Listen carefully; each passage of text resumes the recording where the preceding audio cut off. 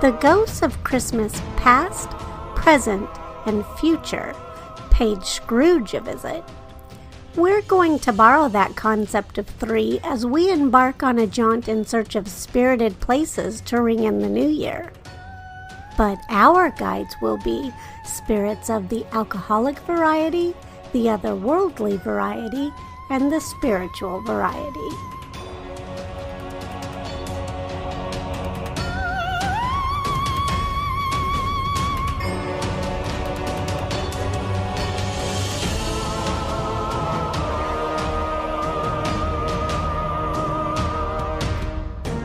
Hello, fellow restless spirit.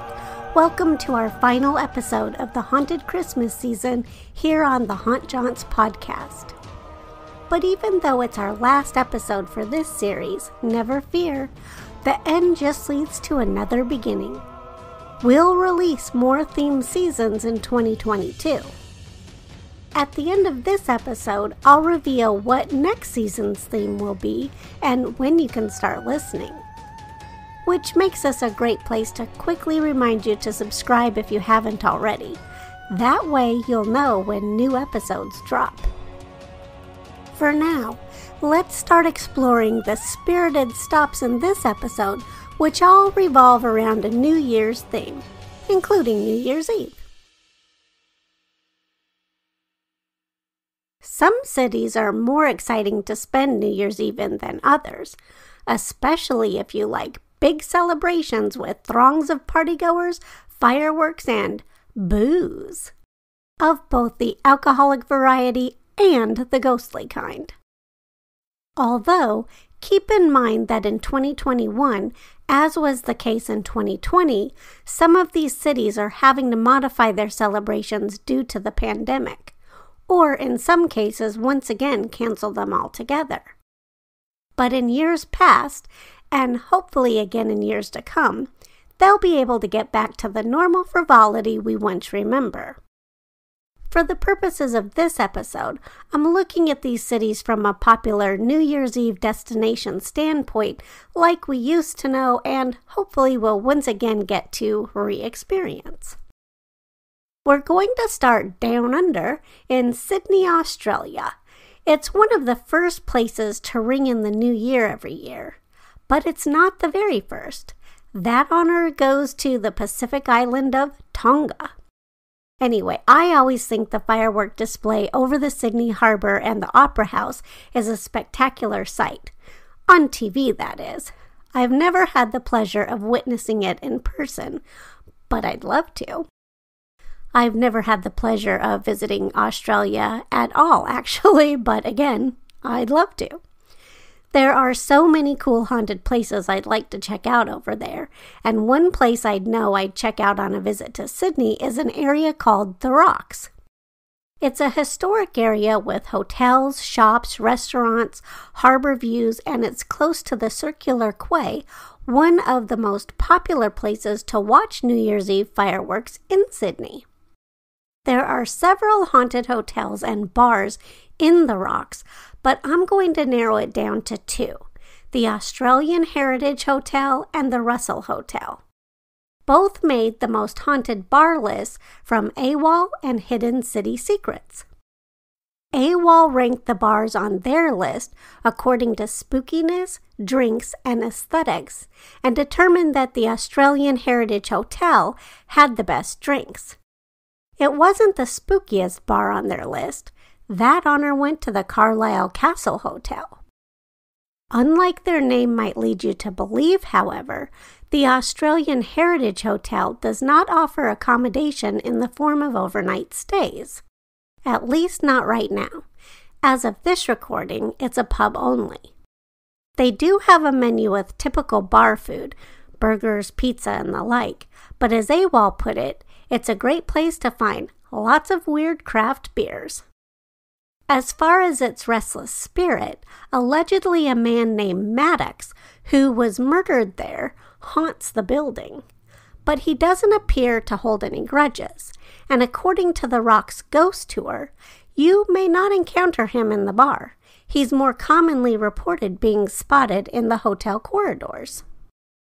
I'm not sure if COVID closed down that part of the Australian Heritage Hotel's operations or if they scrapped it for other reasons, but at least you know you're guaranteed to find spirits of the alcoholic variety in their bar. The Russel Hotel is temporarily closed for renovations and is expected to reopen in 2022. Wonder if the work is stirring up its ghost. Although, AWOL reported that even though the Russel is often called the most haunted hotel in Australia, it wasn't very spooky. Their exact words were, "The bar at the Russel Boutique Hotel is less spooky than a middle-aged aunt on a cruise." The hotel was built on the site of an old hospital. According to Hidden City Secrets, allegedly once upon a time a prostitute murdered a sailor in room 8. Is that why some report seeing a figure in that room? And does that also explain why only single women ever report seeing anything? Our next stop for a great place for New Year's Eve frivolity is London, England. In years past, when they've had New Year's Eve fireworks for the public, one of the best places for watching was from the Westminster Bridge, which even has a New Year's Eve ghost story attached to it. Allegedly, as Big Ben rings in the new year, an apparition jumps off the bridge. HauntedPlaces.org further elaborated that some speculate it's the ghost of Jack the Ripper. But since no one knows the infamous serial killer's identity, I'm not sure how anyone would know that.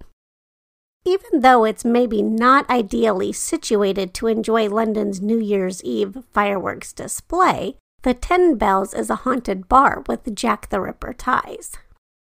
Country and Town House reported that Annie Chapman, the Ripper's second victim, may have been murdered after drinking at the pub. And some say that the Ripper's fifth victim, Mary Jane Kelly, may have picked up clients outside of it too. However, Time Out London said paranormal activity at the 10 Bells might not be as Ripper-related as you'd expect. As they explained, another gruesome death may account for the apparitions people report seeing on the pub's upper floors. Someone murdered George Roberts, one of the pub's Victorian landlords, with an axe.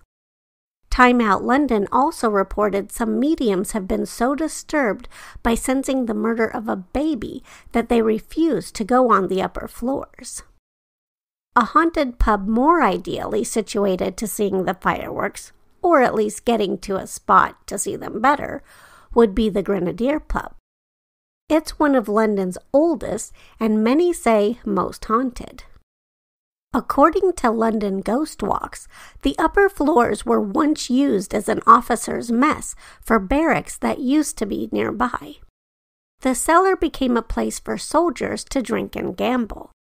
One soldier, who Time Out London gave the name of Cedric, was rumored to have been beat to death by his fellow soldiers, either for being caught cheating while gambling or for not paying his gambling debts.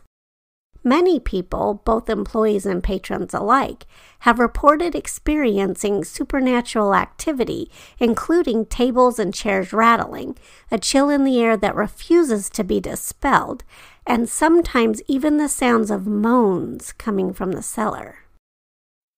Now let's proceed to Scotland for Hogmanay.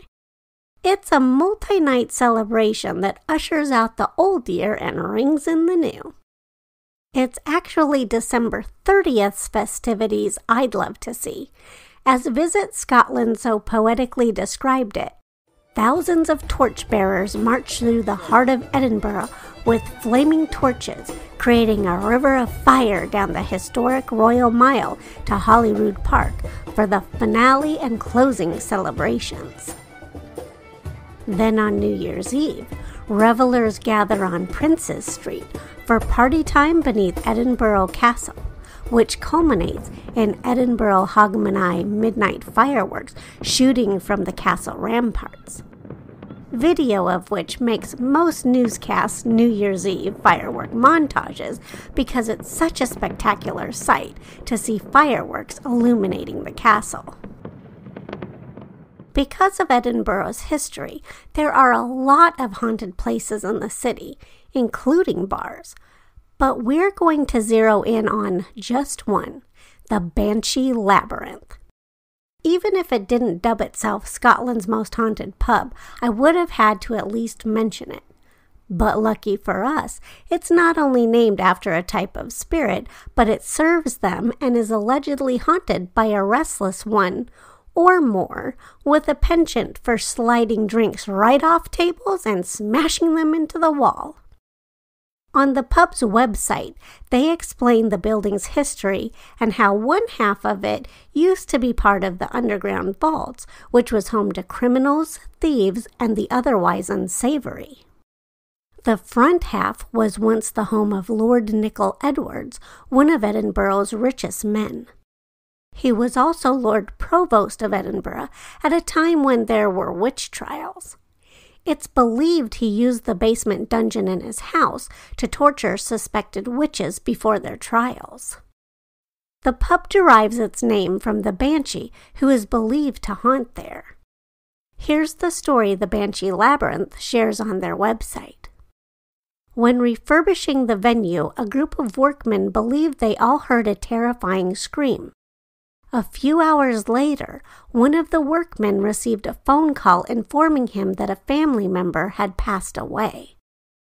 Since banshees are thought to be harbingers of death, it seems like they picked a fitting name for their establishment. Here's hoping if you ever visit, you don't hear her wail, though. Okay, time to jaunt across the pond for New Year's Eve in the States. While there are a bunch of great cities to visit for New Year's Eve, I'm going to concentrate on two, one iconic and one up-and-comer. Let's start with NYC. Regardless of where we live, if we stay up to ring in the new year and aren't out somewhere, there's a good chance we're tuned into the countdown in Times Square. And one of New York City's most luxurious, storied, haunted places happens to be right near Times Square, the Algonquin Hotel. In the 1920s, it was a meeting place for creative elites who met there every day for lunch. We're talking folks like playwright Noel Coward, humorist and actor Robert Benchley, writer Dorothy Parker, and comedian Harpo Marx. They called themselves the Algonquin Round Table, but later became known as the Vicious Circle. Activity has been reported both in the hotel's restaurant, which is called the Round Table, but also in the rooms. Guests and staff alike have reported everything from disembodied footsteps and voices to apparitions.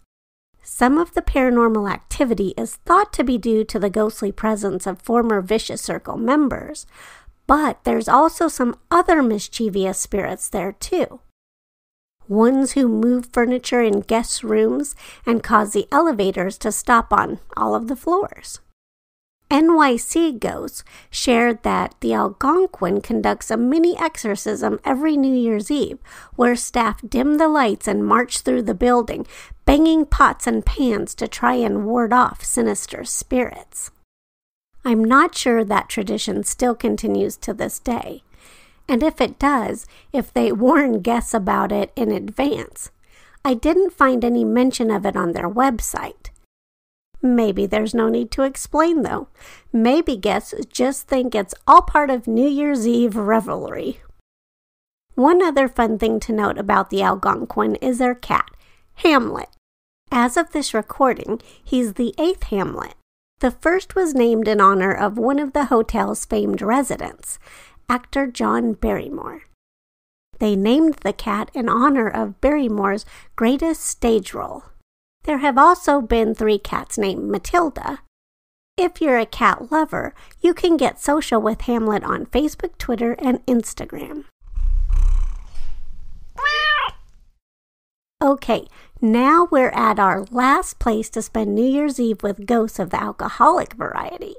We're going to check out a city I've lived in for the last almost 17 years, Nashville. Music City has boomed in the years since my husband and I moved here, and they really know how to throw a party here. Their 4th of July fireworks display is now one of the biggest in the nation, and they don't slack on New Year's Eve either. Downtown is where you want to be to catch any of the festivities. They used to host most everything on Broadway, but more and more main stage performances and celebratory gatherings are at the Bicentennial Capitol Mall State Park. But of course, Broadway and its honky-tonks still see plenty of action too. One of the oldest, most storied, and iconic honky-tonks is Tootsie's Orchid Lounge.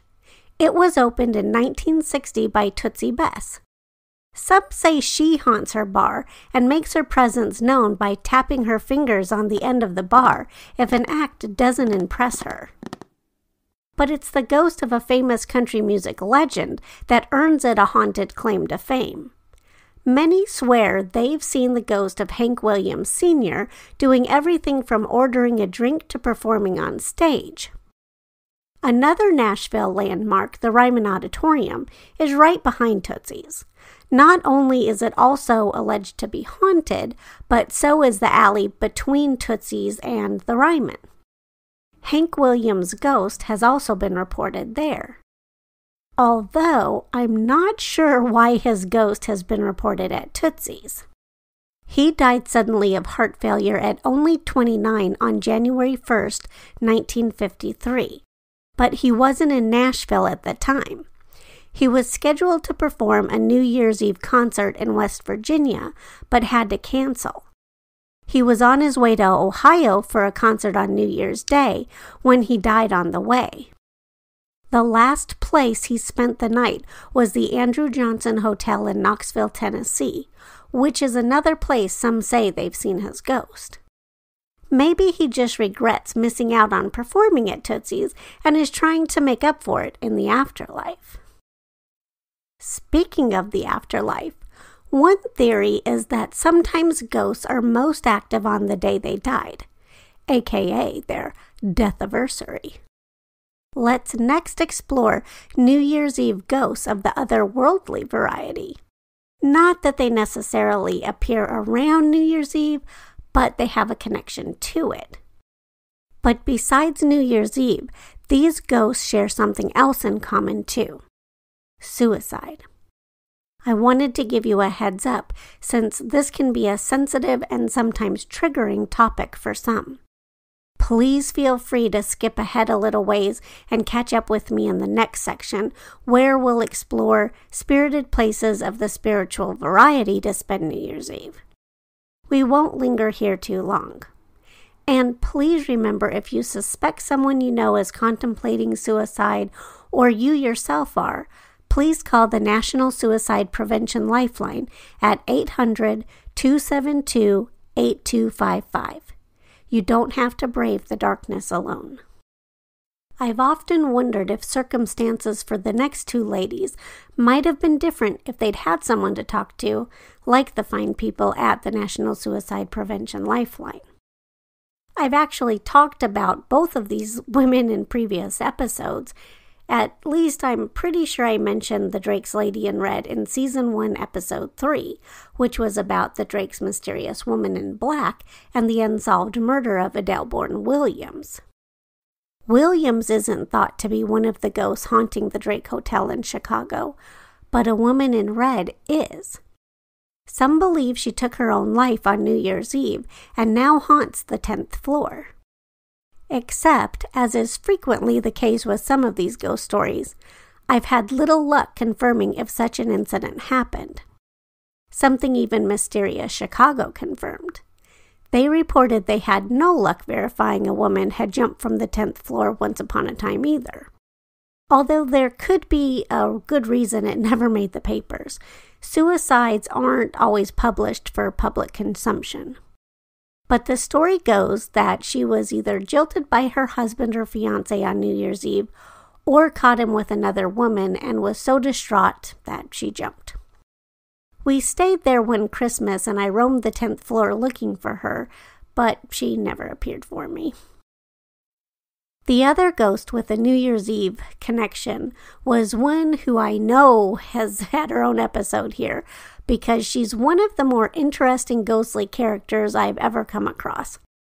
She had her own episode, Season 1, Episode 41, The Hotel Captain Cook's Possessive Potty Poltergeist. Her death didn't make the papers either, but when we took the Anchorage ghost tour, our guide, Richard, implied he'd confirmed a woman had in fact shot herself in the last stall on the left in the women's bathroom. He'd spoken with one of the Hickle family members who owned and managed the hotel. They knew about the tragedy and explained why they ultimately decided to permanently bolt that door shut. Too many people using that stall reported terrifying experiences, including the walls suddenly starting to shake and the feeling that unseen hands were grabbing their ankles. But milder accounts include feelings of uneasiness, feeling sick and sometimes even fainting after using the bathroom, and seeing the apparition of a woman in white. The Hickle family member in charge then may still be the same person in charge now. She started visiting the bathroom to talk with the ghost and give her updates on the hotel's operations and such. It seemed to appease the ghost. She also instructed staff to shut the door to prevent anyone from using that stall. But of course, sometimes people forgot to do that. When one of her dear friends emerged terrified and disheveled after a harrowing experience in the bathroom, relating that she'd been among those to experience the shaking walls and the ankle grabbing, enough was enough. No one knew why the woman had decided to kill herself during the celebration of the opening of the second tower in 1972, but she was reported to be an angry woman in life and seems to be staying that way in death.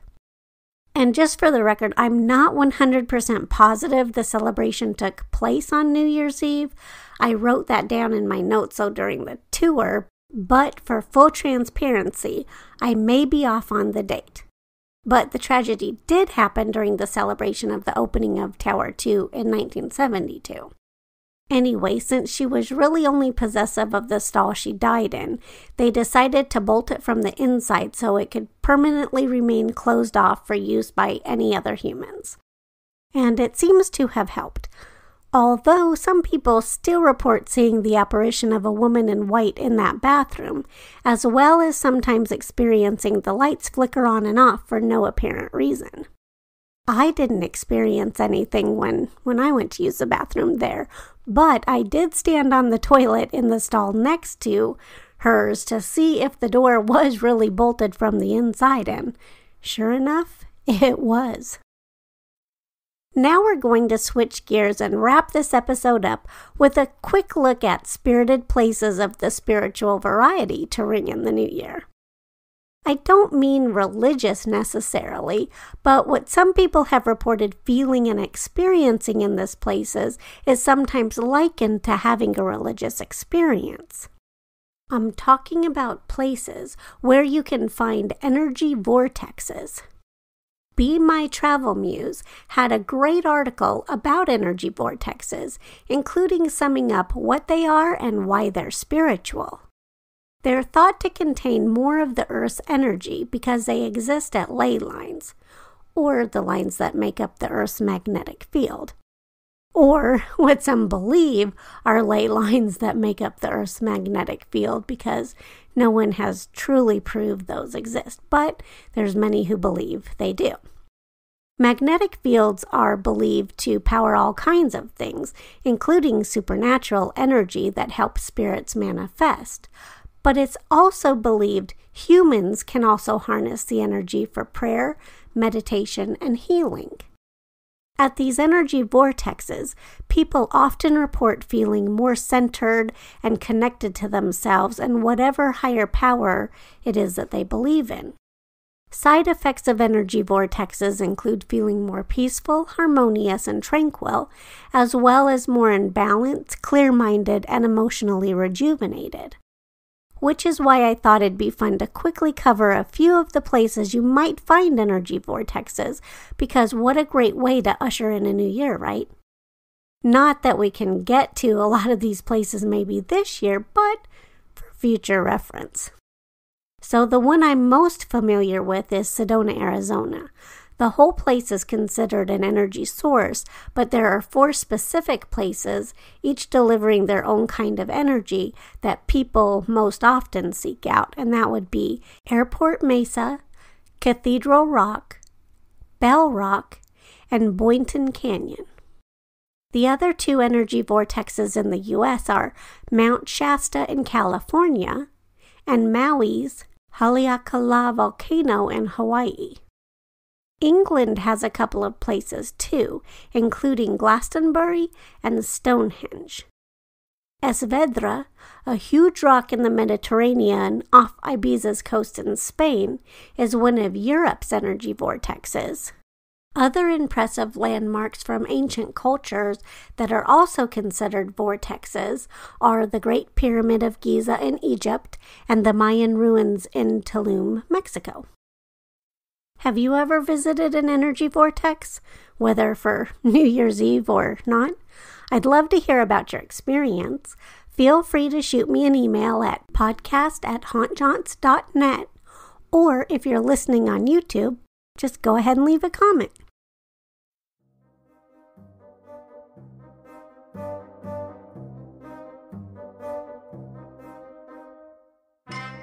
Well, that wraps up both this episode and the Haunted Christmas season here on the Haunt Jaunts podcast.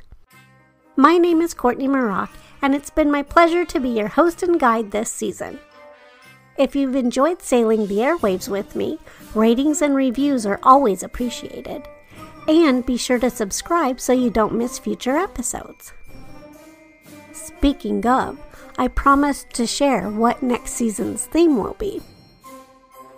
We're going to explore macabre museums and where to find museums dedicated to everything from witches, vampires, and the paranormal to death, true crime, and magic. The jaunt starts on January 31st, 2022. I hope you'll join me then. But if you can't wait that long, you can always jaunt with me online anytime at hauntjaunts.net or tune in and watch on YouTube. For now, whether you celebrate big and bold or small and subdued, I hope you enjoy a very spirited New Year. Until our paths cross again, ciao for now.